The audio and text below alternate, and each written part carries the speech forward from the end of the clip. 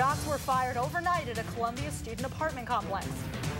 Columbia businesses work together to give mid-Missouri children the experience of a lifetime.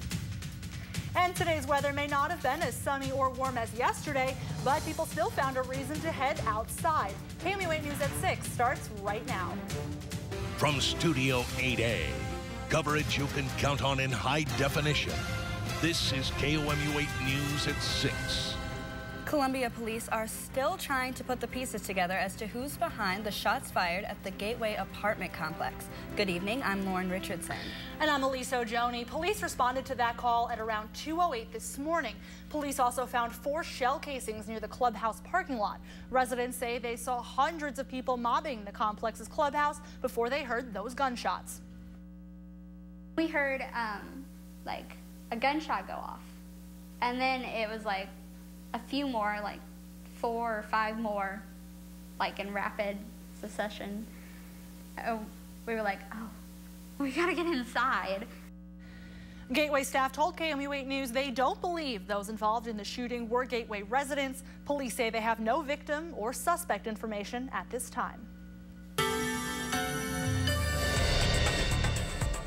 Well, hopefully you got a chance to go out and experience that beautiful day we had yesterday on your Friday, because today things are feeling a little bit more on the wintry side out there. Now, that cold front that moved through the area today really bumped temperatures down quite a bit out there. We're only hanging around the lower to mid 40s around most of the viewing area right now. We're 41 degrees in Columbia and Mexico, 44 right now in Jefferson City. And as you can see, we are continuing to see those gloomy, cloudy skies out there. We could see some light shower activity across mid-Missouri here for the remainder of our evening hours. Now, that's going to switch into some snowfall for the early part of our Sunday, and then switch back to rain as we warm things up a little bit for tomorrow afternoon. We'll take a closer look at where and when that's going to take place in just a few minutes. Many mid-Missouri schools will release for spring break in the next couple of weeks. But while you're on vacation, the Columbia Police Department will be working extra hard to keep your neighborhood safe. This spring break season, Columbia Police have additional officers on duty. The department will use uniformed and plainclothes personnel, as well as both marked and unmarked cars. There will also be additional neighborhood patrols in areas identified as higher potential targets. Police will begin additional neighborhood patrolling at the end of next week when local universities are released for spring break.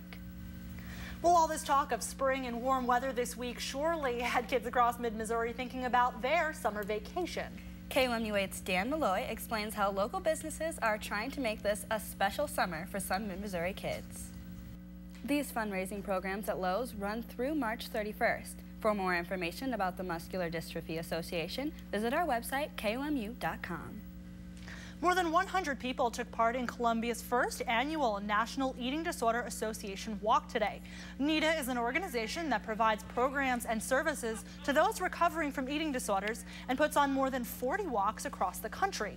Both people and their animals participated in today's 1-mile walk across Columbia Cosmopolitan Park.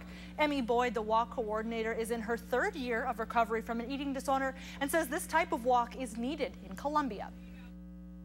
I felt like it was important to bring the word out, like people should not be ashamed to admit that they have an eating disorder, that they need help, and this is just a great way to be able to bring resources, to show the Columbia community that we have resources here. The Columbia NEDA Walk exceeded its $5,000 goal, raising almost $7,000. Boyd says she is excited to help make this an annual event for the Columbia community. In national news today, crews continue to battle the Galena wildfire in northern Colorado today. Friday's heavy winds grew the fire up to 1,000 acres.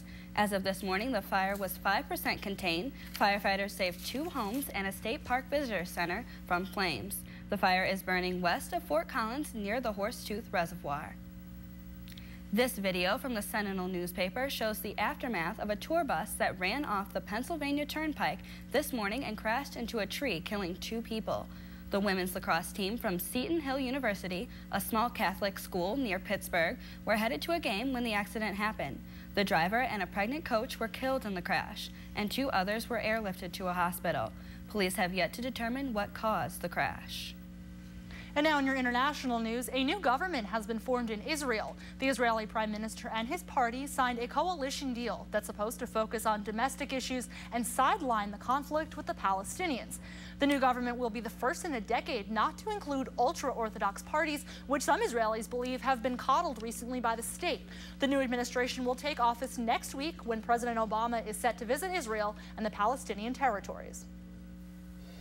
And we have some wintry weather for the start of our St. Patrick's Day Sunday. I'll have my full forecast for you coming up right after the break. A local sports broadcaster reached a major career milestone recently. KMMO Radio sports broadcaster Greg Schmidt completed his 4,000th broadcast at a high school girls basketball game between St. Paul and Higginsville last month. KOMU 8's Brooke Burchill was there for the big event and has more about Schmidt's history of broadcasting in Lafayette County. Very cool. To read more about Greg Schmidt and the community celebration of his 4,000th broadcast, go to our website at KOMU.com. The Missouri basketball team hasn't played well away from home. And coming up next in sports, we'll show you all of Missouri's struggles leading up to the SEC tournament. Tomorrow afternoon. All right. So, Ari, with this Mizzou-Ole Miss game behind us, let's talk about Selection Sunday. Where are the Tigers projected? Right now, they're projected to be an 8 seed. Not sure what 1 seed they'll play, but it's just been, not to depress you guys too much, but the Tigers 5-7 in 12 games with the lead in the final minute.